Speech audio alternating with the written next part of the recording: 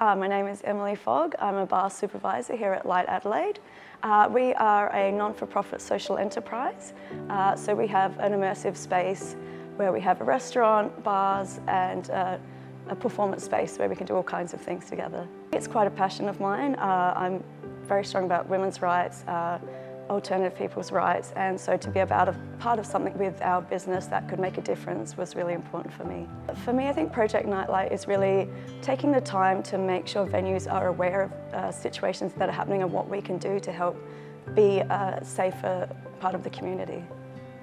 For me, it was getting different people's viewpoints. I've always sort of thought that I had a broad approach to what I would do, and talking to people from different venues and different experiences they've had just made me open-minded to looking at things from other people's point of view and really adapting to those changes. I would say 100% come on board, because the more businesses that do it, the safer our city can be, and for us as a business it really opened up some communication with our staff of things that we can improve, and I think every business should be open to that kind of opportunity.